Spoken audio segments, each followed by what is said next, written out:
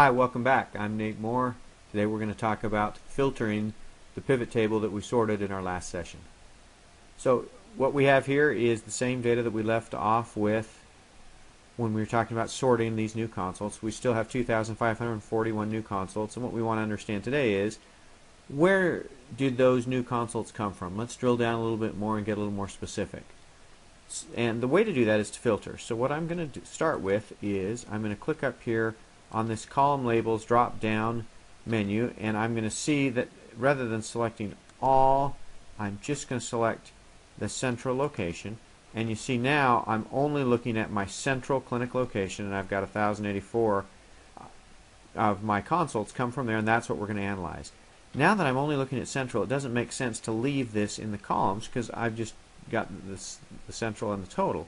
So I'm going to come over here and I'm going to pull the location up to this header area, and notice that I've got a normal drop down arrow there and there, and here I have a filter icon, and what that's telling me is, hey, Excel's filtering this data, and here's the filter. It's the central location.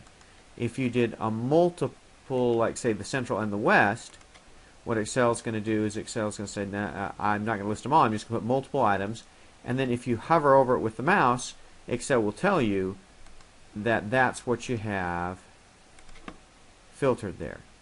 Then the next thing we want to do is, now that we know that we've got the central location, let's see, here's my big referring physicians. Which of my physicians are they sending to? So we're going to come over to the doctor area, and we're going to say, all right, here's my referring physicians, and I can easily say that Dr. Degas at 330 is seeing the most new patients in the central location. And if I want to understand more about that, the next thing to do is to come here and say, I'm only going to look at Dr. Degas. So now I'm only looking at Dr. Degas, and again, if I want to, I can take the doctor field, I can pull it over here next to location, and what Excel tells me is, if you're only looking at central and you're only looking at Dr. Degas, very easy to tell that where those central location referrals are coming from that came to Dr. Degas. Again, if you wanted to pick 3 referring physicians, it's easy to do.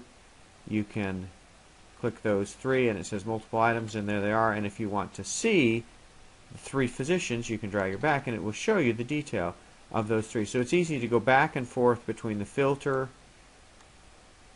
and the actual columns to see the detail of these.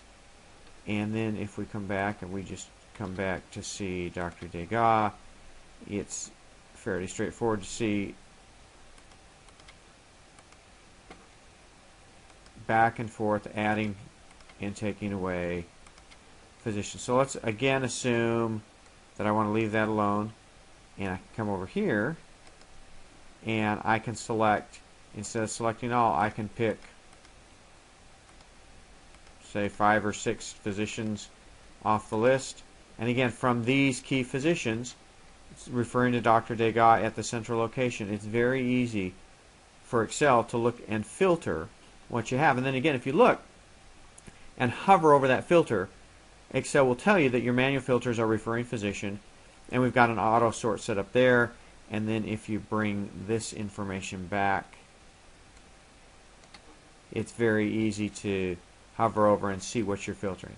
Last thing I want to show you on this setting is, if you have the pivot table up and you get this options menu, it's very easy to clear filters, and now we're back to where we started. All the filters up here and here are off, and we're back to the 2,541 consults we started with. I hope that's a helpful look at basic filtering in Excel pivot tables. We'll see you next time and talk more about basic ways to use pivot tables, and thanks for watching.